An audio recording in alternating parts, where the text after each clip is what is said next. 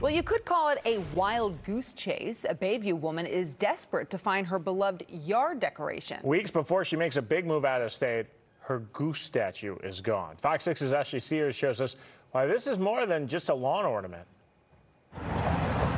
It's going to be a little hard. Saying goodbye to a place you love is never easy. I'm trying to keep it together, but the more I pack, the more sentimental, the more the tears come. Especially to a place that reminds you of someone who's gone. So I've been taking care of her all this time. And thanks.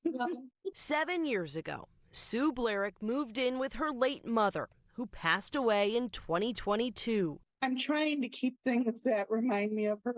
This is one of the biggest things, was her goose. We spoke to her from her soon-to-be new home in Kentucky.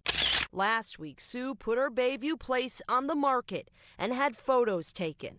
During that time, her mom's beloved goose statue got put near the road. Someone else thought it was up for grabs. We know they didn't take it maliciously. The goose normally sits on this patch right next to the front porch, and it's been a part of this home for the past 25 years. So I'm like, I have to do everything in my power that I can think of to try to help her find this goose. Sue's daughter Joanne posted about the missing goose on social media, explaining how meaningful it is to their family.